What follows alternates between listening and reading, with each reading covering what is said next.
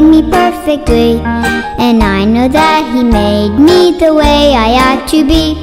But if I get upset because I may not like my size or shape, I'll think of bubbles and I'll know that God makes no mistakes. It really doesn't matter if you think you're a star, or if you think a square is really the shape you are.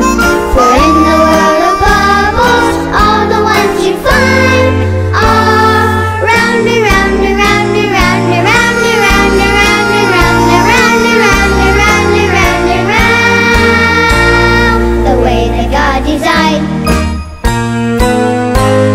It really doesn't matter if you think you're